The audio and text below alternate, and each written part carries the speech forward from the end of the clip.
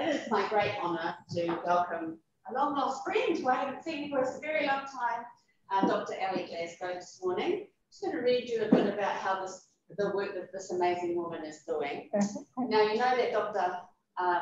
Ali has connections to Tongareba, right? Yeah, and we've been talking about all of the connections to all of the islands and how they're everywhere, right? So it's pretty exciting. Nice one. Background in ECE, and as a Pacific teacher and researcher, within her work she seeks to advance Pacific education, foregrounding cultural and linguistic pedagogy and practice. Ali has worked extensively and researched with Pacific communities both in New Zealand and overseas. She's provided specialist advice in a number of contexts, both in New Zealand and in the Pacific, of course, the Cook Islands, but also she wrote the Cook Islands Early Childhood curriculum, developed that with people in the community, Solomon Islands and in Indonesia and in East Timor. Ali's PhD investigated, but you'll be very interested in, the language, culture and traditional practices in Pacific language nests in New Zealand. In 2015, Ali was awarded, it's a very prestigious award, a Teaching and Learning Research Initiative. It's a very competitive grant you have to apply for. And in this work, she's looking at Māori and Pacific community views of infant care practices. She's also appointed to the New Zealand Government Advisory Group in Early Learning in 2016. So she advises the government, New Zealand government, on ECE policy and practice. Lastly, Ali is also involved in a Victoria University funded cross-educational sector between ECE and tertiary. And in that project, she looks at she explores Pacific teachers' perceptions of the Pacific values of respect, service and leadership. That research has been conducted in educational settings in New Zealand, Samoa and the Cook Islands. So please give Ali a warm welcome for Karakara. And over to you, my friends. Oh, kia ora. Debbie, for that very full introduction. I hadn't realised I'd done all those things. No, that's I really appreciate that that introduction. So, welcome everyone. Aere mai.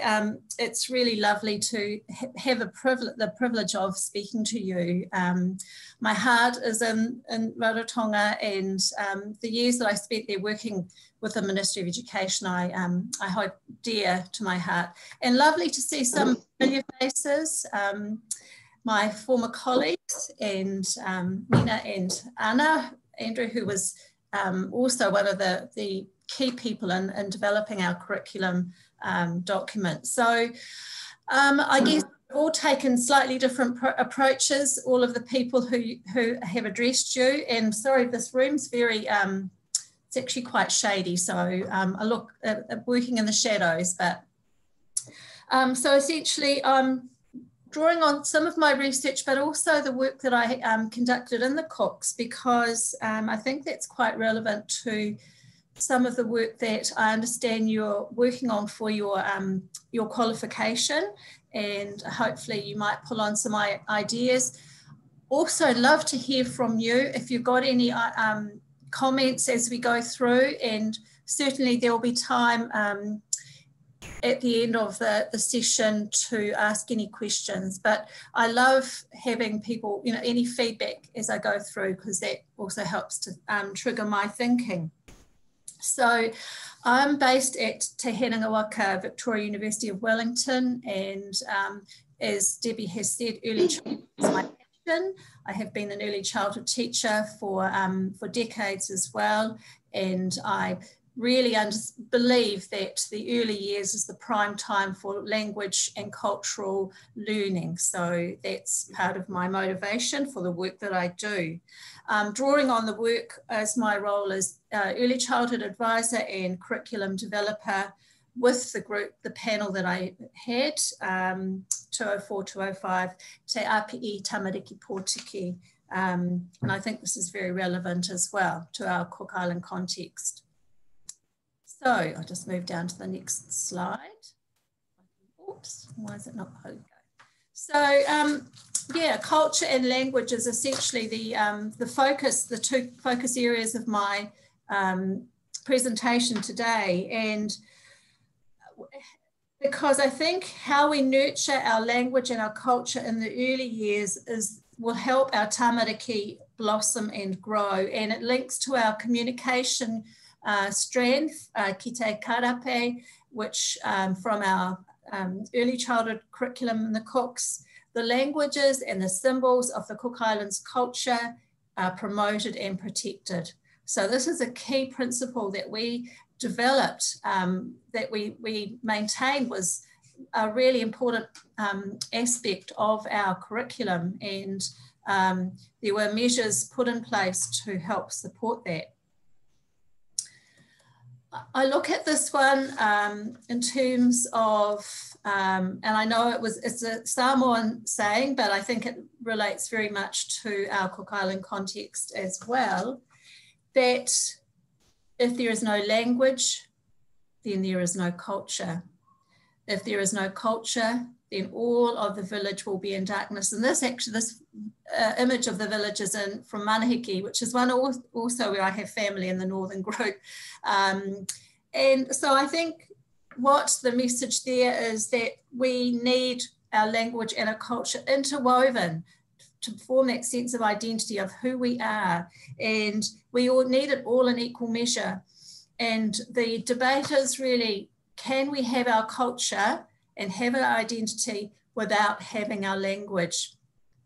And there's all sorts of discussions around that.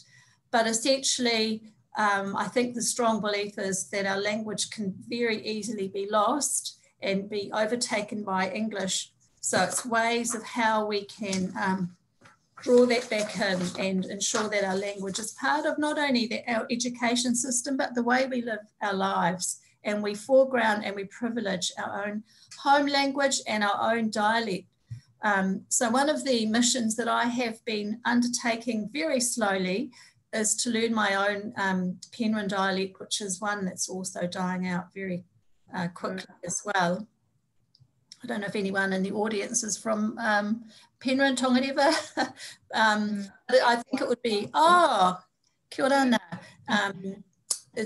I think it would be safe to say that our dialects, we need to protect them as well as part of our identity.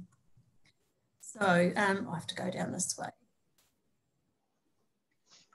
So my outline this morning is I'm just do a little bit about my background and my journey to where I am now, and also drawing on some of my research, but also looking at the work that we did in preparing our curriculum. And I'm wondering, are there anyone in the audience who works in the early childhood? Oh, I know Mina. Mina does early childhood setting, and whether the curriculum is helpful in terms of your work there. Would be quite useful to get some feedback on that. So if we have time, we'll look at one of my recent research projects, which is the Te Larai, which looks at Māori and Pacific, which is interesting because we found there are a lot of connections from our Polynesian practice and our Māori kaupapa as well. Okay, so this is a bit about me. Ko ingoa, ko Tongareva toko motu, ko Helen te ura koro toko mama, ko Donald Long toko papa, ko Ali Glasgow toko ingoa. So I'm from Tongareva, also a bit from Palmerston. One of my ancestors was William Masters, so I'm one of the Masters family as well, with a Tongareva branch. And with links to all the northern atolls, Manahiki, Lakahanga. My dad was stationed in Tongareva during the Second World War, met my beautiful mother, and came back from the States to marry her after the war. And so that's why I have Danville. He was from Danville, Indiana. And so they moved to New Zealand in the 1950s for a better life, as many have since or before. Dad and Mum both got jobs in the Hutt Valley, in the factories there. My 4 older siblings were born in the Rarotonga or Tonganeva, and they were fluent speakers when they came to New Zealand, but soon on entering school in New Zealand, they quickly lost their language. They were encouraged by my parents to use English only to get a good education and to get a good job. But I always consider Tonganeva as my tūranga vaivai. It was a strength of my mum's culture that we always remembered who we were and never forgot our culture. My mum, my dad and my brother all buried back home in the atoll. And so, yeah, I think it's a very important part of the world for me, overlooking the lagoon in Motukuiti. So although I live in a Western culture, it was always instilled in me that I must never forget my Cook Island roots. And I think I carry that with me even into my work as a teacher and as a researcher, and when talking to my students here at university as well. I'm sure that others have looked at this, but I suppose I'll, some of the key motivations in my research is looking at Pacific perspectives, particularly Polynesian. And my research is located historically, contextually and geographically within Oceania, more particularly in the southern region of the South Pacific, referred to as Polynesia, or the Polynesian Triangle, and which Hauafa refers to as our Sea of Islands. So Polynesia is the name given to the triangle with New Zealand, Hawaii, Easter Island at the points, and including the many islands dotted over approximately 1/3 of the surface of the Pacific Ocean. The traditional view is that the islands were colonized by migration from a mythical homeland. And these include Hawaii, the Marquesas, the Tuamotus, the Society Islands, Tahiti, including Tahiti, the Cook Islands, the atolls of the Northern Cook Group, Tonga, Samoa, Aotearoa, New Zealand, Niue, the Tokelau's, Tuvalu, Kiribati, and the outliers of Tikopia, Reno, and Bellona. So there are many islands that make up Polynesia. I also probably need to note that my grandmother's from Tahiti, so I have connections back to Rurutu in Tahiti as well. So I don't know, no disrespect to my Tahitian family. So most of my research is conducted with the Pacific language nest in Aotearoa, New Zealand. Over the last 2 decades, and I'm part of what we call the Rethinking Pacific Education movement that began in 2001, in which Pacific educators, both in Aotearoa and across the wider Pacific region, were seeking to reconsider Pacific education using a Pacific lens. And I'll draw on some of this research in my discussion this morning. I'm passionate about supporting the Pacific Language Nest movement here. And whilst I note that most of the Pacific children here in Aotearoa attend the mainstream, some of the learning from our Pacific Language Nest may help to strengthen practice and ultimately work to improve our equitable practices for our Pacific communities. So that's really, and it's about sort of maybe what I call reclaiming and reconsidering and looking at ways that Pacific education works for us here. So just a couple of statements from one from Koia Wakauta, who's at USP in Tonga, I think. And she more or less states that Pacific education in the Cooks and across the Pacific has been a Western lens, really. And it's prioritised a different voice to our own and a different worldview. And that has really amputated or cut off our ability to really celebrate our own ways of being and own ways of living, really, our capacity, what we call for human agency, to have our own choices. So within the Pacific, the bulk of what we teach and learn in our schools and at our universities and colleges in the Pacific is what has been developed and conceptualized and for the Western world. So that continues. It started off even when at the point of colonization, our first schools were based on Western systems, and it still continues in that way. So what some of us have said, and I think this is really valid, is that we need to start thinking of our own pedagogy, our own practice, rooted in in our own values and what we think is important for our children, our tamariki, to know, so that they don't lose sense of who they are.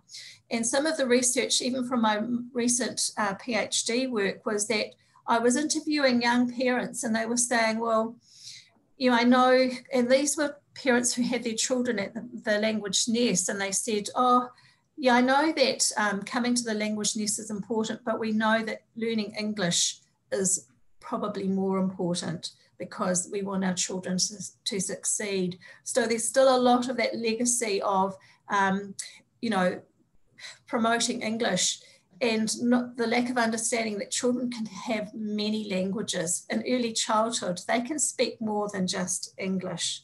And that's where I think the Language Nest has a lot to offer. So there's a lot of thinking around that, and it still continues now. And I put this question up by, I think it was Makiuti Tongi, who wrote, will the Māori language of the Cook Islands die? And it's quite a strong statement, real question. And I think further on in the presentation, we'll look at some of the statistics, not from the Cooks per se, but in New Zealand, and we can see that, in fact, we really need to look at some ways of how we can stem our decline. In my, and however, talks about moving from the language of critique and maybe despair to what are the hopeful ways? What are we, you know, how can we transform this discussion so that we start turning the tide, really? And in my article that I think Debbie will have given to you, which was some of the measures to preserve our language, I talk about Maroro Māori, which is our flying fish, and how we jump between English and Māori within a sentence. And whether we think that that is a way of developing new innovative language, is it a language shift, or is it incorrect, or what Balawa refers to as our bastardization of language? And he was quite adamant that, in fact, this isn't how language needs to be learned in a pure way, or do we consider ways of evolving our language? So I'm not a linguist, but I think it's certainly worth considering ways of maybe several different processes that can happen for language learning to bring the numbers up. Yeah, but it's always about transformation, as Hawaifa states. So maybe that can be a discussion. You can maybe park that, and when we come back at the end of the presentation, we can have a chat about your thoughts, because I'm sure that you will have some different ideas about that, about how children learn language. And so I think moving to our next slide, and this is an image. I didn't take this. This is one from, you might have come across some of her work. It's Barbara Rogoff, who has worked a lot in the Pacific. She's a researcher. I pulled on quite a lot of her theoretical work in my PhD, but it's the notion of children's competency. And I think what do we feel children, so does anyone want to guess what the child is doing there? This is a young child in Papua New Guinea, just probably only maybe just starting to walk. Anyone want to sort of comment on what he's doing there? It's quite hard for us to see. Can you not see? Oh, okay. Alex. Could you expand the slide so that we don't see the ones on the side? Can you put it yeah, I can do that, certainly. Yeah. Sorry, I'll just see if I can do I'll go up to the top. There's the one. So I'll have to go down. I'll just go to the, is that, okay, is that better? Slightly. Yeah, it's a little bit better, but yeah, it's hard. Is it a kumara? Yeah, it's a coconut. He's trying to cut, he's got a machete and he's trying to chop the coconut. It's probably, I mean, when I show this to my students here in Aotearoa, they sort of like, they're, you know, horrified, but you can see in the background, these mum not sitting too far away. It's how we decide what competency is for our children, really. I'm just going to move my, so I can see the slide. And yeah, when I think about this, I'm thinking about some of the work that I did when I was working as the advisor over there in the Cooks, and I think it was the Mitiaro to visit the preschool there, and I went into the staff room at Kaiti to have Kaiti with the teachers, and I said to the preschool teacher, what about the children who are here? And she said, oh, that's fine. Their older brothers and sisters will look after them. And when we came out at the end of about sort of half an hour later, all the preschool children had disappeared. And I thought, oh my gosh, where have they gone? Have they, there's the lagoon on one side and have they gone into the bush? But what had happened was one of the papas had brought their truck down from the village, and the little ones decided they didn't want to have to walk all the way back to the village because there's quite a big walk from there to the school. They'd hopped on the back of the truck and they'd just gone back home. And I was thinking it would never have happened in New Zealand. Oh my gosh. But they were competent enough to make their own decisions about that. And they were trusted, even at 3.5, 4, that they could do that. And they had people to look after them in the village. But so in fact it was, it was sort of a different way of looking at what our children are competent in doing. And I think that's the whole notion of the notion of tukana tēnā, is that when our children get to a certain age, we have certain expectations that they will take on the tukana role. And so that was a huge learning for me. So the next slide is the notion of meaningful learning in culturally authentic context. So we look at another theorist called Paulo Freire, and I'm not sure if you've covered his work, but he encouraged those who are marginalised in education to question their historical and social situations. So we're questioning this Western framing that has been part of our educational, sort of context for decades, for centuries now. And he calls on that dialogue or the discussion that will allow for greater understanding and allow for culturally relevant teaching to develop. So in this image, this is an example of children in the preschool Māori. And I went to visit one morning, and they'd been in the classroom with the teacher, and she was doing a good job if they were learning A, B, C and on the blackboard.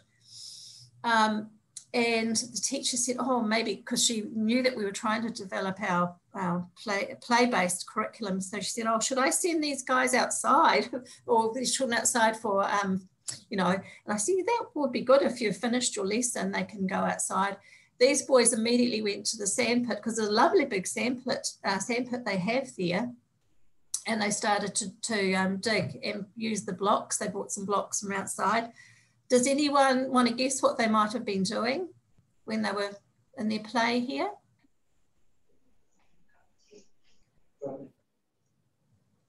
Was it drumming or? They were making an umu. they were digging there, so they were making connections to their wider. Because I was watching and I was thinking, gosh, I don't think I would ever see this in New Zealand. I thought, are they digging a road?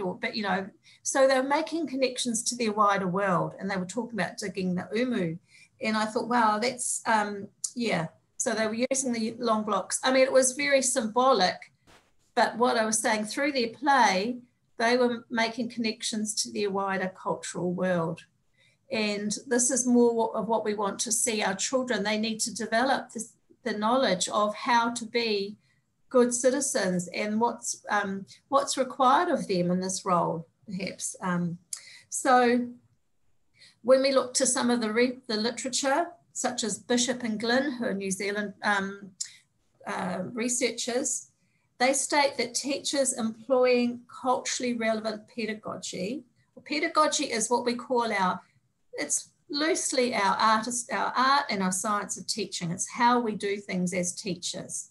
So teaching practice is what we call our pedagogy. I know it's one of those jargon words, but yeah, culturally relevant pedagogy consciously created those social interactions that focus on cultural competence, as well as academic success and critical consciousness. So it's what they're saying is it's just as important our children learn how to be and the ways and the traditions and the practices of our Cook Island society and our culture as it is to learn those other things. So these boys were making connections to their wider world and developing cultural competence, making it a traditional Māori oven. And they weren't told to do this. No, the teacher didn't say, go out and pretend you're building an umu. That was just what they were making. And so as teachers, we would use this. We would use this if we were looking at it as a culturally responsive way. We might talk about how are we going to build the fire? What are we going to put in our umu? What do we wrap our kai up in? Do we get some banana leaves and wrap? How long does it need to be there? So we're extending and enhancing their learning based on their strong group interest here. That's sort of developing their cultural competence. So it's a slightly different focus to our traditional Western ways of learning our learning. So, so there is a strong belief that the language learning is fundamental in being a true Cook Islander. If we look at this statement by Jonathan and Crocombe. So having a deep knowledge of language forged with an understanding of social, cultural and traditional mores, or that's the rules or values, enables an individual to be a fully contributing member of our society, a true Cook Island Māori. So going back to that little episode, just in that picture here of these boys here, we would be using as much of our own language and probably the Māori dialect to talk about the umu and what goes in it, in poaka or whatever, ika, whatever you're going to be putting in the taro in our umu for cooking. And talking about how often do we put our umu down? Is it every day or is it just on a Sunday? Is it for special occasions now? All of those things come into our children's learning. And these guys are really so lucky to be in their own context, because our children in Aotearoa don't have the same opportunities. So this is where we were going with our play-based curriculum for our tamariki and the cooks. It's also believed that we start to devalue our language and our culture when the community is deprived of our linguistic and cultural knowledge. So yeah, we need to consider those. Some pulling on some other work here, and I'm still linking within language and culture because that's sort of the focus or the theme of my, my address today. Some earlier studies showed that Cook Island Māori interviewed responded that the Cook Islands language was too limited, and parents and some educators felt that using Māori language was a road to nowhere, and this is from Balawa's work. Aspirations for economic development in the Cook Islands and the ability to provide the next generation with economic security was given more importance. So, I mean, we're not silly. We know we need to have, in our economic world, English is the currency.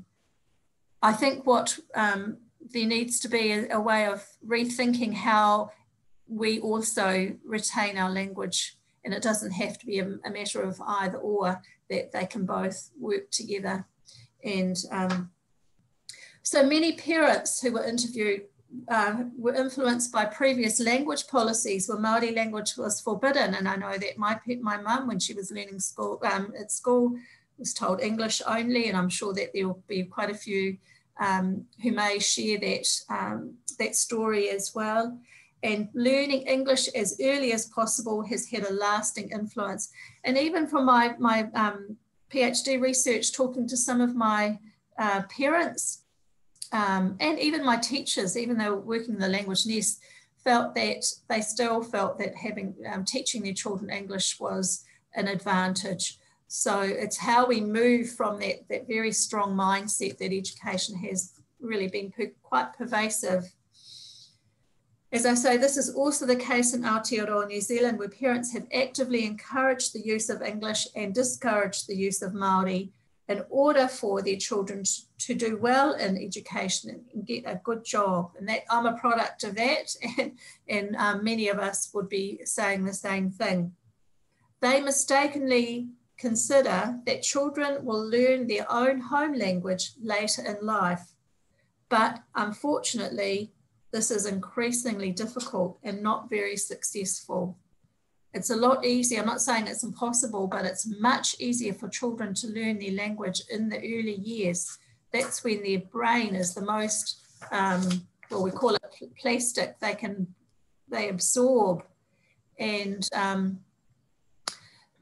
when you think of maybe your experience, I'm assuming that most of you guys can speak both Māori and your own language and English, thinking about what worked for you, and that would be really good to hear some of your experiences on language learning and how you managed to use both. You are in the audience here, I'm sure you're all at least bilingual. Some of you might be able to speak more than one dialect. So you are experts on that language learning from your own personal experiences. I like to pull on what we call our United Nations Convention on the Rights of the Child, or what we call UNCROC. We can see that it's a fundamental right of our children to learn their culture and their language. And we have to ask ourselves, why are we not doing this? So I put on these two articles which state every child has the right to learn the traditions of the particular human society into which he or she is born. The first step is to become literate in his or her own home or Indigenous language. And I guess we'd say dialect as well for our cooks, because we have our dialects which are really important, which are also identity markers. Our dialects, like I call my Hano, and that's, I think we may be the only dialect in the cooks that have the H. Hano, I'm not sure anyone else use Hano for family. No. Yeah. No. When I use the H, I know that our Tongareva dialect has the H in it for family Hano. Anyhow. Northern Cooks. The Northern Cooks. Yeah. So when I use that word, people immediately know that I'm from the Northern Cooks. So our dialect gives us our identity. And those who might use another word think, oh, they're from Ngāputoro, or from I think that's the thing. It's really, so anyhow. So Article 30 of UNCROC states that a child who is Indigenous shall not be denied the right in a community to enjoy his or her own home language. Yeah. Anyone? Is that a comment? Everyone all right? You're welcome to. I know that sounds a bit sort of funny from my end, but happy to have any comments. Okay, so I'm looking at our New Zealand context now, and some of the demographics. You might be familiar with some of these already. We can see that the diverse Pacific population is predominantly New Zealand born. So most of our people, and this is Polynesian, not Pacific, not only the Cooks for these stats, but most of our Pacific population are now predominantly New Zealand born and are young, 54.9% in the 2013 census were younger than 25 years old. So we're a young community. We live in the cities, we're highly urban, with most of us living in Auckland. And by 2026, it's projected that our Pacific community will reach at least 480,000. So we are a fast growing group as well. And within that, if we look at the groups here, our Samoan group is the largest group, followed by our Cook Island group, Tonga and Niue. And the reason why I'm drawing on the 2013 stats is that we did have a 2018 census, but unfortunately wasn't conducted particularly well. And I'm just wary that the statistics may not be as accurate. So I still use the 2013 at this point until we have our next census. But so you can see, yeah, we are a huge presence in Aotearoa, and the Cook Islands is the second largest group. The next slide is a really important one, I think, because this gives us, in terms of the language, it gives us the statistics of where we're at. Now, we can see in our Cook Island group that we're not doing so well. So we're the part of the New Zealand realm nations, Cook Islands, Niue and Tokelau. We were the ones that were taken over in 1900s and Tokelau a bit later on to become part of the New Zealand realm. So we are New Zealand citizens, and we sort of are accorded the same rights as all of the New Zealanders. However, it's really, if we look at our language stats, it's had a huge impact on our language. And we can see that in 2015, this is pulling on some of John McCaffrey's work from the University of Auckland, that only 3% of our Cook Island community here in Aotearoa could speak, under 15 could speak our language. 8% of those of childbearing ages, so that's those from maybe 18 years to, well, I don't know, 40 perhaps, 8%.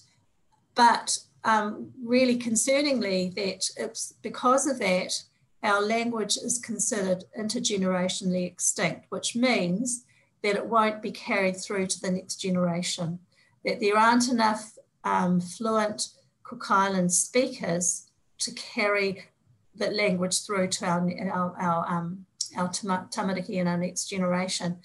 We have to be really worried about that. I know Niue and Tokelau are in a similar boat, and we have to maybe look at what is it, and this really triggered my PhD research really well, I was in the middle of writing it at that point anyway, but it really affirmed to me that it's a really important issue. And I'm really pleased to hear that you guys are working on this area in your diploma, because you can bring that knowledge to your work and to your teaching. You're going to be experts, which we really need. So I'm really heartened to hear that. So yeah, each of our languages for those three groups have been defined as generationally extinct. With regard to Pacific languages, the proposed language policy put forward by Komiti Pasifika defines that Cook Islands Māori, Niue and Tokelau people living in New Zealand should have the opportunity and support to learn and use their heritage language. So it's recognised that it's an important issue, and there are strategies, but I don't think they're happening quickly enough. There's a lot of kōrero, a lot of talk, but we really need to start getting some work towards it. And I'm now moving back to our curriculum that we've developed. Anna, who's sitting there in the front, and I with a group of others, to develop our first curriculum document, Te Api'i Tamariki Pōtiki. And when we were writing the early childhood curriculum for the Cooks, one of the key criteria or principles was to foreground the language in the early years. As you'll know, that the prime time for learning language and more than one language is in the early childhood period, where the brain is more receptive in building those connections and pathways and developing those neurons and axioms and setting up those synapses to get the brain really hardwired. So there's that what do they call plasticity that exists, and the more that we can, what they learn in those early years will, if we keep strengthening it, will remain there. So if we look at the statements here from our curriculum, the fundamental goal of Cook Islands early childhood education is to promote the skills, the knowledge and attitudes, values of its people to ensure that sustainability of the language and culture of the Cook Islands is there. So, you know, that was one of the key principles that we put right at the very beginning. Te Reo Māori Cook Islandese is the first language and will be the main language spoken at early childhood level. And I'd really be interested to see if that is still the case, or whether it's still a bilingual process or language immersion. Its primary aim is to develop a sense of belonging to the culture and understanding of the language, our cultures, our values and our traditions and our beliefs and our customs that form our Cook Islands culture, so that children will be secure in the knowledge that they make a valued contribution to society. So really, you know, we've got, this is what our curriculum, I've got the draft here, there's a picture of it there. I keep it in my office, and really we've got a lot there. So I'm hoping that it is used and referred to, because there's some good content that I didn't develop myself. It was in consultation with a lot of experts in the field in that time. I'm going to turn my thing around. So, the role of our teacher, and I don't make any apologies. I'm a play-based early childhood teacher, and I do believe that this is a very effective way of children learning ways of being in whatever context they are in the early childhood setting. My particular passion is the language nest, because I truly believe that this is probably in Aotearoa, the only village, apart from maybe the church, where children can actually learn their identity and who they are and ways of being Cook Island Māori. So as noted in my article that I hope some of you might have read, it's a dilemma for teachers who are promoting vernacular, or that's our home tongue, mother tongue. But at home, the parents are reinforcing the value of English. It's not surprising that a growing number of Cook Island youth, particularly in Rarotonga, are also reflecting this, because English is being seen as the language of finance. It's the language of education now. It's a language of economy, of tourism. Everything is, and even I think some of the government policies. There might be a shift towards Cook Island Māori, but at the time of writing this, I think English was seen as a privileged language. So I do a lot of work with our language nest here in Aotearoa. And the role of the teacher is seen as more than just teaching. It's the cultural advisor, and the expert in the language and the traditions is key to the centre's philosophy. So we've got some examples of it happening here. And also the role of the wider community and the elders and the grandparents are very much a very important part of this, because we consider that, especially for our younger teachers, they haven't grown up. They may not be native speakers. They may not have been born and raised in the islands. So we pull on our people who have come from the homeland, because they're the ones who know. They've got the knowledge, they've got the expertise that we haven't had. And so for us in our language nest, these are our tuakana, these are our experts. And so it's more than a teacher. And we're quickly gaining that understanding that these guys they're a diminishing resource, and we have to learn from them very quickly. Otherwise, like our language, we won't be able to learn how to scrape the coconut, how to do the weaving, how to do those things that maybe you guys can, you know, and at home are part of everyday life, but we have to go to our language nest to learn some of these things now. So I look at the Cook Islands Master Plan, which was written back in 2008, and it runs to 2023. I think it's Taku Ipukurea Kia Nakira, the Cook Islands Master Plan, which looks at learning for life and foregrounds the children's identity and the importance of language and culture in forming a strong identity as a Cook Islander. So even our documentation in our Cook Islands Master Plan, which is still there, I think should be one of the guiding policy documents that you link to as well. These are just some of the images from our language nest. This one here, the children doing something, and they're threading beads, I think. And this was a centre that was, it was always been a language nest, but they had a lot of plastic, they had a lot of Western stuff, they had a lot of tables. What they did, they decided they'd come in and they would start afresh and look at what would they be doing if they were in their village with their children. So they tried to make it as authentic as possible so that these kids who may never go back home for whatever reason will still have that connection to the really important practices for them to develop who they are. So they will have their they will have their pure, they will do their songs, they will do their hymns, imene, all of that stuff. So these kids are gaining their sense of who they are because they don't have the privilege of living back home. Okay. So one of the tensions or one of the challenges, I guess, that exist for Cook Island parents who express a desire for their children to gain New Zealand qualifications within the Cook Islands education system also express the nostalgia or the, you know, they understand that wealth of knowledge that they gain from when they were children and they learned from their grandparents in the taro patch, the collecting the coconuts, the weaving, the carving, the sewing, the tivai. They look back to how they learnt, what some of the, you know, the traditions and the practices that they learnt from their grandparents and from the aunties and their uncles.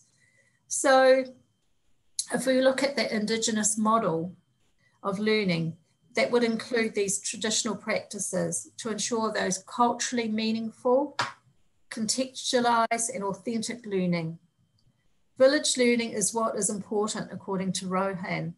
In village-based communities such as the Cooks, children are introduced to important personal relationships, the land and the sea, as well as the unique patterns of the people, their customs and their special treasures. These are the normal lessons learned daily. There's a shared responsibility in the foundation of many Indigenous societies. So it's that shared responsibility we share. I talk about how the papa had taken all the children back on the back of his truck back to the village. We look out for each other. And when I quickly learned when I was living over there that when you're given accorded the status of mama, you're mama to all of the tamariki. You look out for all of the children around. It's a collective responsibility. So traditional village-based initiatives support the notion of community-based learning. So we learn together. We don't go into a classroom just with one teacher. We bring our mama, we bring papas in, we talk about, they bring their expertise and they show us how the ways to learn. Thus, traditional beliefs and our skills and our language, one's cultural worldviews and ways of being contribute to our early childhood program. So I am really just contextualizing this to early childhood, but what the research tells us is if children learn in the first 5, 6 or 7 years, whatever early childhood spans for each nation, that gives them a really good foundation which they can carry through with them. If they have that really strong base, they will then come into systems that primary and secondary that may be more westernized. I'm hoping that, you know, that things will change as well. But for those first few years, when they're forming who they are and their conceptions of, you know, them as Cook Island citizens, the first few years have to be more authentic. So the notion of spirituality is one that came through very strongly when we looked at traditional practices, particularly Christianity. With Pacifica was a very strong aspect in the research that I conducted in raising infants and toddlers. The church has and continues to play a prominent and influential role in the delivery of the Pacific language nest that's here in Aotearoa. All Pacific respondents that I work with discuss Christian practice and the ways in which it is woven into their programs. This may be a legacy of the origins of our language nests, which were established by the church historically and by the church ministers' wives. And if we look again to our Cook Islands early childhood curriculum document on page 13, a konoanga, which very much speaks to the spiritual realm and how we use that with our children in the early childhood practice. And yeah, so I think that was probably enough for that one. Another key cultural practice that came through really when we were conducting research both with Māori and Cook Island Māori was the notion of tukana tēnā. And interestingly, that we were talking about this and our Māori respondents were saying, oh, we do this, you know, we have tukana tēnā. And so we were making some good connections. This is my colleague who is at the University of Waikato, Leslie Ramaka, and I looking at culturally responsive ways of raising our infants and toddlers. And so there was some really good stuff. But one of the key things that came out was the notion of our older children and our younger children working together and learning from each other. And the use of staff who could speak language fluently was essential. They couldn't really teach in this setting unless they had a good, strong language understanding. And as I say, these resources, our human resources of teachers, is becoming fewer and fewer as our older generation who are fluent native speakers are starting to retire, and we haven't got the new ones coming through to the same extent. So yeah, we need to start looking at that. The use of our mat time was seen as a fundamental, you know, cultural practice. We all come together on the mat. We do our pure to start the day. We do our himane. We talk. We maybe do what we call our mihi, where children introduce themselves and they bring in their ancestors. They talk about who their parents and their grandparents and where they're from. All of that stuff is important way of establishing our day in our language nest.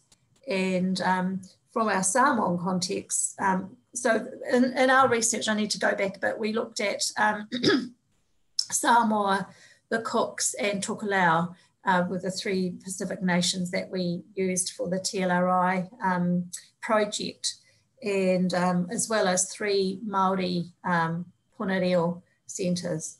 So we were pulling on from a range of different contexts there. Yeah, but in terms of language, embracing the traditional language and culture of the Cook Islands and their routines. In this language nest, most staff speak Cook Islands Māori and have a strong knowledge of the culture being Cook Islands born, and that was seen as a huge advantage. So they were really our tuakana. Even though I have a university education, when I go to my language nest, I'm tēnā, because these guys They have got far more knowledge than me, and I'm just, you know, I'm in awe of what they can teach me. So I go there to learn. They're my teachers. The notion of professional practice. At the beginning, I talked about Koia Wakauta's work and how we privilege Western theory and pedagogy. You know, we've put those things up on a pedestal, and some of us who've done maybe trained in New Zealand like Mina will know about Vygotsky and Bronfenbrenner and Piaget and all those Western theorists that we, as teachers, we learned at training college at the expense of other ways. In it's time to sort of move the emphasis, I guess. If we are to strive for more equitable practice for our Pacific communities, we need to consider the attributes and the skills and the knowledge of our teacher trainees we recruit into our ITE programs or our initial teacher education programs.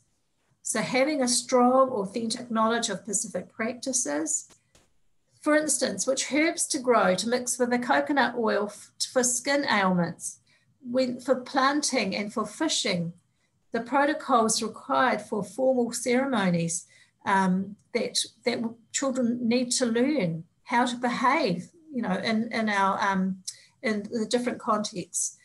And fluency in our language should be all really requirements of our teaching. The challenge is this human resource is rapidly dwindling, as I said. We need to use these skilled and knowledgeable members of our Pacific community to educate our student teachers. This applies to professional development as well. So teachers are already out there in the field, and I'm talking probably more about our New Zealand context because I'm a bit out of touch with what happens in our preschools in the Cook Islands now. But learning such things as the importance of the haircutting ceremony, te vai vai, just learning everything. In New Zealand, once a year we have our Cook Islands Language Week. And this is the language, this is where our centres get together, and even our mainstream, our kindergartens, they will have a lot of things that represent Cook Islands Māori. And my thinking is, for our language nest, it needs to be Cook Islands Language Week every week, not just 1 week of the year. It needs to be every week. Where that's totally, when I walk into the centre, it's like walking back into a village. So I'll see our coconut, you know, our banana palms growing, and we'll have our music playing, and walking into not just the kindergarten or the preschool. This is walking into our early childhood nest.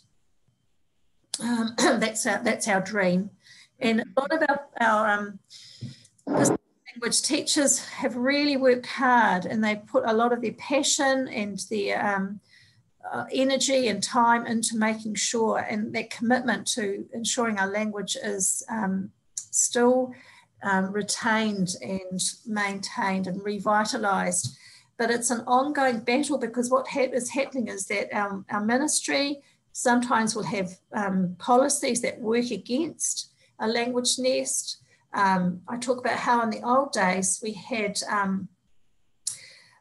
like maybe a group would set up like a language nest in the local hall, or even sometimes in someone's converted garage, because they could see that their children needed, we were really worried our language was going to be dead. So they did it with their own resources. There wasn't a lot of government funding. There was, you know, people would just pull on, or Mama will come in and she'll show us how to weave the, you know, whatever, you know, the baskets or whatever. So we pulled on our community resources. And in Aotearoa back in the day, it was the beginning of our Pasifika group of Pacific women that would come together, and they were quite a strong movement back then to really get things moving. Unfortunately, the Ministry of Education came in the early 90s and said, well, hold on, if you want to get any money from us, you all have to be trained. You all have to be licensed. You all have to do this, this, and this. So there were all these policies that came into play, which immediately cut out some of these community groups because not everyone was going to be wanting to be going to training college for 3 years to get a qualification. And not everyone wanted to be at the language nest for 6 or 7 or 8 hours a day. Originally, they were the playgroup. They could drop in, they could come in with their mokopuna. Some of our mamas would come in with their moko, then have a chat, have a, talk to the others, and then wander home. They didn't want to be the trained teachers. And so we were immediately, once those policies came into place and our curriculum, immediately cut out a lot of the people that we needed to be there. And so it hasn't worked in our favour. And I really feel sad that we haven't had that. I mean, even now, some of our centres are still closing down our language nest because of often about financial, there's the governance things. They're not getting the support from the ministry that they need. The ministry is slowly waking up to it, but it's still very heartbreaking sometimes to see that they're not getting the support that they need for this really important mahi, this really important work. Because we know that our Pacific communities are the fastest growing in Aotearoa. Therefore, our group of priority learners are growing as well. And so our priorities are, we need to be asked, what are our priorities? And at the moment, it's very slow to take off. But I would really think that we need to reconsider the role of the teacher. And it's not having a trained diploma of teaching or degree in teaching. What can you bring from your cultural background as an expert is how I see the teacher. It's, it's that notion of tika, the correct practice is, so that we don't learn different ways. We need to learn the correct ways from our experts. And going to training college and learning a whole pile of Western theories is actually taking you away often. Because some of my, from this research, some of my teachers were saying, well, I had to take off my Western hat, all my training to come and work in this place, because what I'd learned was all this stuff here, and it's not what I needed to know. I needed to learn from my elders that actually this is the important stuff. So I've got all the Western theory under the sun. I know all about scaffolding and, co-construction, all that stuff. But hey, I need to know more about this. And in the process of that, I'm learning who I am as a Cook Island Māori as well, because a lot of us have been so assimilated and so moved away from our culture that it's really hard to get back. And, speaking as someone who born and raised in Aotearoa, New Zealand, of half caste, dad, American mum, very strong in her culture, it's a hard battle. And so I represent probably quite a few who have, maybe I could say I'm successful in education, but in terms of my culture, my identity, I've still got a long way to go. And so I really look to you guys as the experts. You are so lucky in many ways, especially to be able to live over there. But I think you can bring a lot to your work, based on the work that you're covering in this qualification. I think it's fantastic and fully applaud it. So just looking at the time. Oh, yeah. So the next one, just to conclude then. So this presentation was really looking at a take on Cook Island society from an early childhood educational perspective, and in particular the Ministry of Education, that they take ownership and develop initiatives that will stop that Western domination and enhance traditional practices, knowledge and values. And for us to be strong enough to stand up and say, enough, we're taking over from here, because we've got too much to lose and we've lost so much already that in fact it's now you guys as our experts to come in and lead the battle really. So I talked about the metaphor of Maroro Māori, which is the flying fish flying in and out of English and Māori, and there'll be a whole range of different linguists who say, oh, it needs to be immersion, and, or innovative practices is about how our children learn And as long as they're learning language, they will, once they've got an idea or they've got a set of phrases and language skills, then they can build on that. So I'm not a linguist, but I do know that our language nest, which I know that, I'm not sure, I need to come back to the Cooks once the borders open the other way to see what's happening there, but I know that the model that was set up in by Ina Tamarua over on the other side of the island is one, I think, is that where you're teaching at the moment, Mina? Which was more of a language nest sort of model based on the play-based model. We can do some really good work in restoring this work in early childhood. So this is our strength. We are adaptable, we're creative, and despite all of the challenges, we still hold strong to our identity, and I think we have to be justly proud of that. So me take mata. I have got some other slides you're welcome to look at. I won't go into those because I've gone over my time almost now. And I'd like to spend some time if there are any questions. But the last few slides are just based on the research. I suppose I could quickly flick through. I'll just show you some of the images. I won't talk to them too long, but these are actually language nests and the Cook Island language nest here in Wellington. So we had some questions. Yeah, good on Amy. Yes. Just going back to that Maroro flyfish language that we use. Yeah. When I first got here, I was excited that I was going to use Māori. But when I started talking to them in Māori, they just stared at me. So I had to use my second language as English to speak out of it. And now that's what we're doing. Because they go home, they speak English. It's like being in New Zealand. It's like being in New Zealand. At the moment, it's still the same. But in our school, ECE, year 1, year 2, year 3, we are focusing on Māori. Teach all of them in Māori, especially preschool. That's what we're trying to do. And then 4, 5, and 6, they go English. That's very good to hear. Yeah, I think, Amina, you're strong enough in your practice to make sure that happens as well. I mean, I think what you bring, because I know you bring a wealth of experience and expertise in working in both the mainstream and in the language nest, and as a tutor as well, that you've got enough understanding of what's important. And Maraoro Māori, I think, I think a lot of us do speak in language where we might put a bit of the English word in.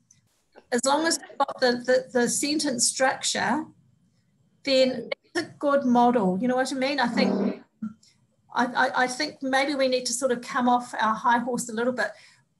One of the tricky things I think that a lot of our youth talked about was that they felt really embarrassed to try and use their language because some of the elders would laugh at them, and so they could. Someone said, I can understand it, I can listen, I know what they're saying, but I'm too scared to say anything in case I put my foot wrong, or I say the wrong word. So I think there has to be a sense of, oh, look, let's just not be so tough on these guys. At least they're trying to learn. And Maraoro Māori may be a model where they can say, well, actually, I'm still learning. I know that I don't know the Māori word for this, but the English is this. So I'll say ko, whatever the language, the sentence might be. But thank you, Mina. That's really helpful. And it's the new words, the technology words are also is an area that we don't have the words for them in Māori. So we end up adding our own little words beside it. So it becomes Karetan. Tangiwa. Yeah. Ali, I have some. Can I speak? Okay. I'm from Maya. I know my aunt is speaking their own language. It's the problem is over here in Rarotonga. I'm glad I've been here. I've been teaching in Takitum School for, I think, for 8 years now. I'm glad I'm in the right place because I live my life. And lucky when we moved here in Rarotonga, all my children, they can speak the language Mama fluently. Yeah. At the moment, I'm too scared about my mokopunas. Yeah. Yeah. When I arrived here, the first language of Rarotonga was English. That's not nice. So I'm glad in our Takitum school, I'm not too sure about the other schools, but the Takitum, we are trying to live our life. So we are providing ways as teachers to find ways how we are going to teach our children about the real, like what my friend Mama Mina was saying earlier. If you speak Maori to them, they just yell at you. But we have a plan. You have to speak them in Maori and then you translate into English. Yeah. So I'm in the right place in Rarotonga in order, because I could see your emphasizing all of us Cook Islands, because as we are seeing now, yes, I agree that one day our reo gonna die. We're lost. Yes. Yeah. And comparing to the New Zealand and even the Samoa, in New Zealand, I guess they are trying to live. What embarrassing to all of us here in Rarotonga, especially. But I guess it's all right for the outer island, but I'm not too sure about that. I'm not too sure about the outer island. Speak English. It's too hard for especially the teenagers to speak the language. It's too hard. Yeah. They speak their own language. That's all from me. Yeah, I think thank you so much. That's really, really great to hear. And as I say, you are an expert. You bring that expertise with you from your home island. And I think from my experience of traveling around the outer islands, I was really lucky in my role that there is a lot more probably proper language or authentic language taught in the outer islands. Children are getting a better model. In Rarotonga, as you say, there's a lot of English spoken, and it's hard for our children because English is a lot easier to speak. You know, you can sort of get your meaning across in 1 or 2 words, whereas in our language we speak the whole sentence, but that shouldn't be an excuse. From my record, I was finding that my children were like the teachers would speak to them in Cook Island Māori, and they would answer in English. So that their understanding was that, but the next step for my research is actually getting them to speak back, you know. So it's almost like is our language evolving so they understand, they can hear, they know what the teacher's saying, but they respond in English. So that's the next task, is to get them to actually speak the phrases, to speak the words. But yeah, someone had a comment. I was going to say that the teachers that you don't need them to be qualified to teach in preschool. Yeah. No. I actually remember when I started Punangareo in Wellington. Yeah. I had to get some mamas to come over. Yeah. And what we did was, because they weren't helping out I was the one who went and did the training with play activities. I had to ask them to remember what they used to do when they were little. Yeah. And she said, oh, iri kiko. Yeah, those are the activities. You bring it in and you teach our children. Or the koro. All those things. That even if you, but you have to keep an eye on the patpata so children don't put it in their mouth. Yeah. When we don't have the dolls, roll the towel up, hold it, and then get a ribbon and tie it around to be the doll. And then you can put it in the bath. All those things. Those are, and also the kanakari. You get the mama to come, get a kanak, and show the children how to kanak the akari. Yeah. Or a manipui. Get the children to help peel the bananas, put them in the bowl, get a masher, and get them to mash it for you. Yeah. And that's from the mamas and the papas that come over to help out. Okay, Mara. Yeah. Thank you, sorry. Ali, what a beautiful presentation. I really like how you use the taking a talk on a perspective, right? And in your also in your the reading, and you mentioned that too not long ago. Bringing up a child is not just the responsibility of the parents in the home, but it's a collective responsibility, and I really support that. Yeah. So it's a beautiful, beautiful presentation. Ali, thank you for that. Ellie. Thank you. Meitaki. Yes. It's James here. Hi, James. Oh, hi, James. Debbie's James. Debbie. Sorry. I can only see little, but hi, James. Nice to see you. Any sort of work done around, I know that in Kohanga Reo context, they had a position which was known as Kaiarahi Reo.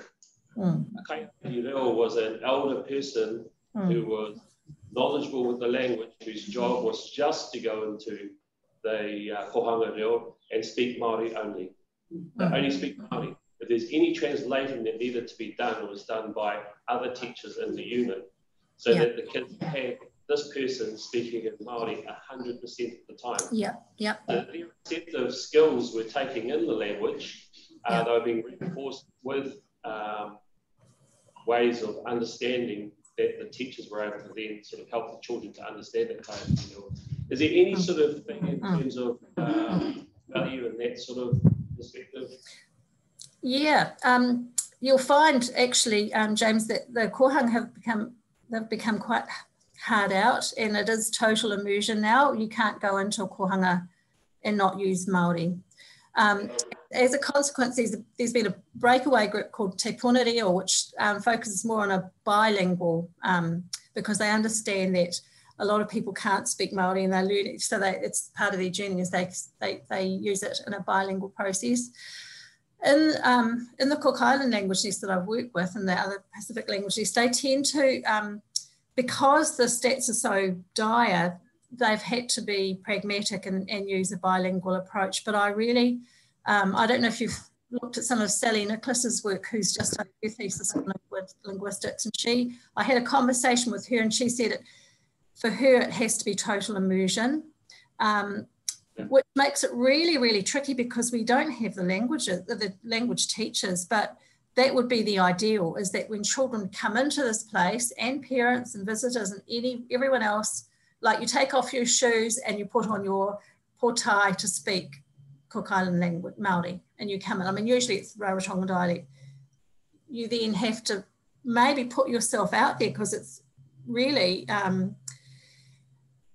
if we privilege Cook Island Māori language in this place, then you have to quickly learn some of the phrases, some of the ways of, acting in this place to make sure that you yeah, it's a real challenge, but that would be the ideal, is to make the place, our language needs total immersion. But at the moment it's a bit like Mararoto Māori or the bilingual. The problem is it's the percentage of Māori and the percentage of English. Generally, it's a huge more percentage of English. And it wasn't until I actually say to the teachers, well, you know, where's your Māori this morning? They start thinking, oh, I better start using that a bit more. It's very easy to slip into English as the language of choice. And unless centres come up with a blanket policy and say, no, it's total immersion, like our kohanga, although I'm sure that it's actually authentic, they do say it's total immersion. It's a continuing, you know, challenge for us. I do think though, James, what has happened in New Zealand is the kohanga have had a really, you know, those children, those first children who were enrolled in kohanga have now gone into kura kaupapa, and they've come out as graduates of those those education systems, and they have a really strong language base and a strong sense of identity. So for me is some of the other research I've been involved with is that once children leave the early childhood centre, once they leave their language nest, by the time they finish their first year at primary school, they're speaking and they're fluent in English and they've lost their home language. Our education system here in Aotearoa doesn't support children's language learning after their first 5 years. So we've got quite a few structural things to sort of put in place for our children. But yeah, we've seen the first batch of our kohanga reo graduates in their early 20s, 30s now, who are now replacing some of the others in our languages, because they've come through the system, they've come through an alternative education system via kura kaupapa, even going on to the wānanga. So that which really sets them up well. In an ideal situation in Cook Islands, that's what we would like there really, is to have our own, say, no English spoken in preschool. You know, we've got enough language speakers there to say it's only Māori. And once they get to primary school, that's when they start introducing English. That's an ideal, but that's something to work towards anyway. Everybody is nodding their heads. Ellie, can you just take the screen share off now, please? Screen share off? Okay. So I'll just...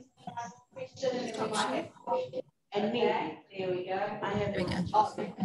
Two more questions and then we'll have to finish, okay? That's fine. Yep, that's... Yeah. Ali, retired or I'm principal of your primary now.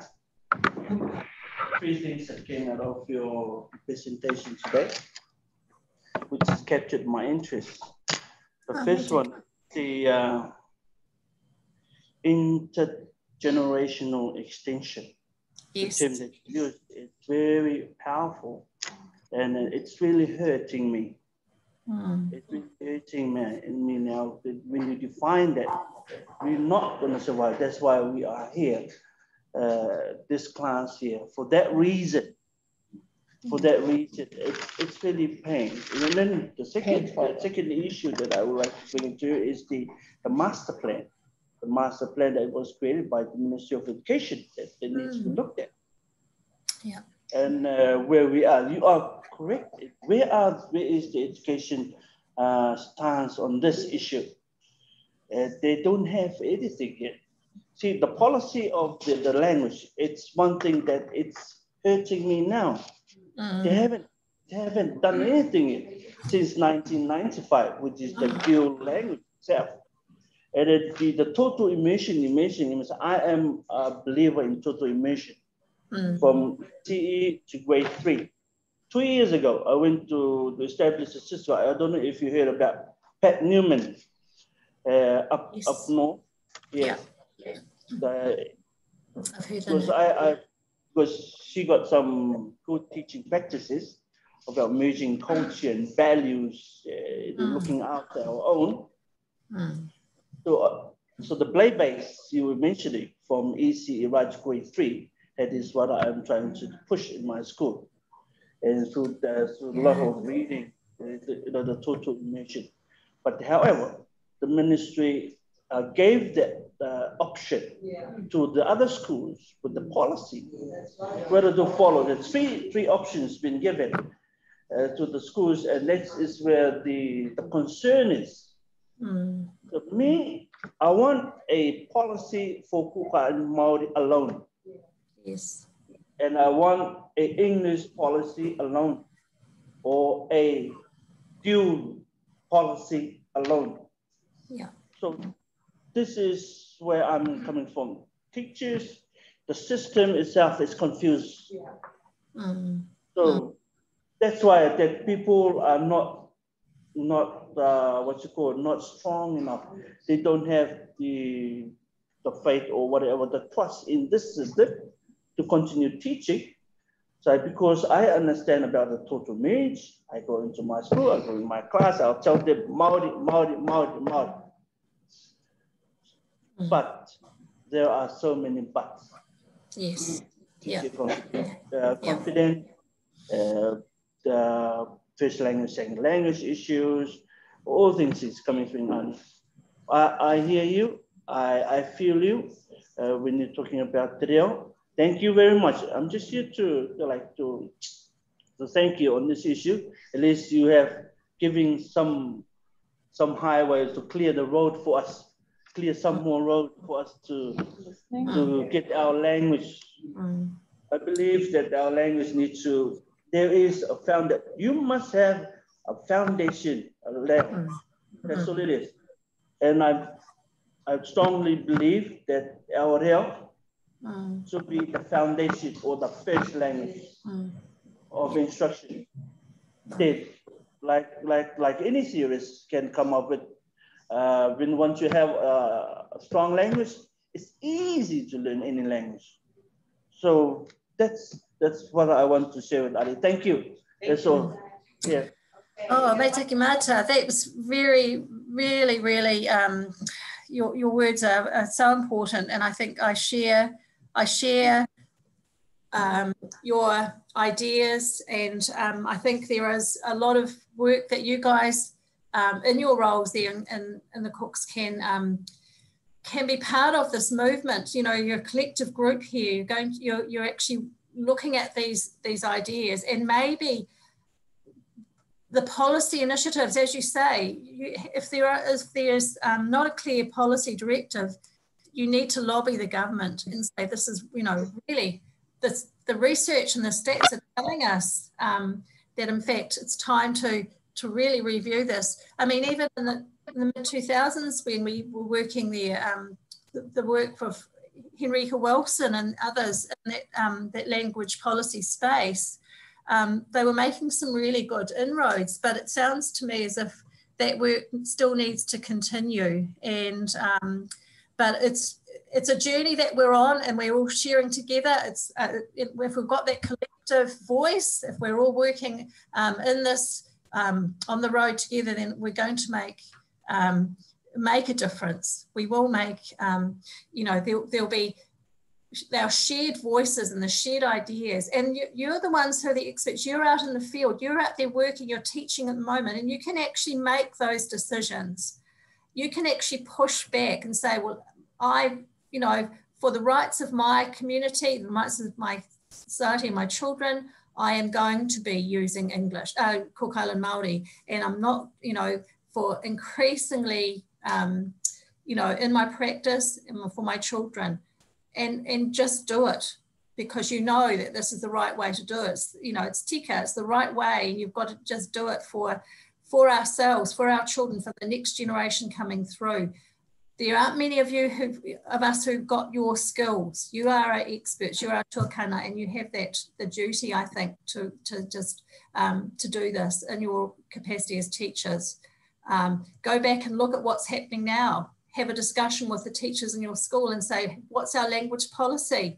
What are we going to do about this? Let's rewrite it. We've got the, even if you don't have the backing of the ministry, what you have in your language policy is going to be what's important for you in your school and your early childhood setting. You can do that. You're the experts. And if you have pushback from the ministry, you've got enough understanding of why. You can respond with why we need to do this. So I really support you strongly in your journeys. But I know that Debbie's saying it's time. So question, because we've got Aki and Nicholas in a short while. So that's all right. That's all right. I'm driving this program. So yeah, definitely connections with Aki. But we've got one last question and then we will close. All right, that's fine. We've got so many words of wisdom, but they need a little break before they start the next Zoom They session. All right. Kia ora Nali, I'm Tukumate from Aitutaki. I fully support the initiative and even what you have presented today. And it seems that it has been, the best has been saved for the last. So I think this, because this really links to our research, and just a few, not a question, but I think when I look at the teachers today, we have teachers who are strongly for our language, and we have teachers that are strongly for English. So as Rita was saying, you know, Cook Island Māori should be in ECE right through to grade 3 only, because you have teachers in those classrooms who are teaching both languages. And I've seen one principal who takes nothing from, he doesn't even consult with the ministry, but he does what he wants for his school because he sees what his school needs, and that's the principal in Mangaya College. Also, the problem is not only in the school, the problem is with the leaders of this country as well. We have local news every night. They come on the TV and they speak in English instead of speaking their own language. So who is there to listen to them speaking in English? We have elderly people who don't even understand what they're saying. Just last night, I was sitting there and listening to, this was the theological college graduation, Takamoa, and they were speaking English, these leaders, which they shouldn't be. It should be a full-on Cook Island Māori event. So, you know, it doesn't, the problem is not only in the schools, it's not only with the teachers, it's also with those who have the power in this country. And they are the ones who are letting us down, where our language is fading. So I myself, I was pretty upset last night just listening to them on a local news. You have New Zealand, one New Zealand news that's all English. And then our local news should be in Māori. Even those who work there don't even speak the language. So it's very upsetting. And also we have had workshops. Principals have been meeting here in Rarotonga. So where's what they have discussed? Where has it gone to? Don't know where. So the ministry has taken everything and done it their way, how they want it, instead of taking what the other schools have asked for. You know, just working with the schools. So that's my problem with the language. But thank you very much. Meitaki. Yeah, I think you're right. It has to start at the top. It has to start with the leaders. Because that will also filter down as well. But good to hear that that principal is doing his own thing, because he, you know, that's the thing, you can do it. You know, if you can respond to why, no one can argue that our language is the most important thing. It's our treasure. It's our guiding lamp. And if we don't have it there, well, what have we got? You know, we lose a huge sense of who we are. So keep battling away. It's, you know, it is a battle for you guys. You're the ones who are going to have to stand up and respond. But yeah, before it gets any worse, we can start pushing back. But no, thank you for those comments. Well, I better let you go because I know you've got Ake coming in. So thank you for the privilege of allowing me to talk to you today, and hopefully you might come over and visit sometime. But yeah, have a good day. Ka kite. Hold on, Ellie, Anna wants to just say something. Oh, Anna. Yes, Anna. Meeting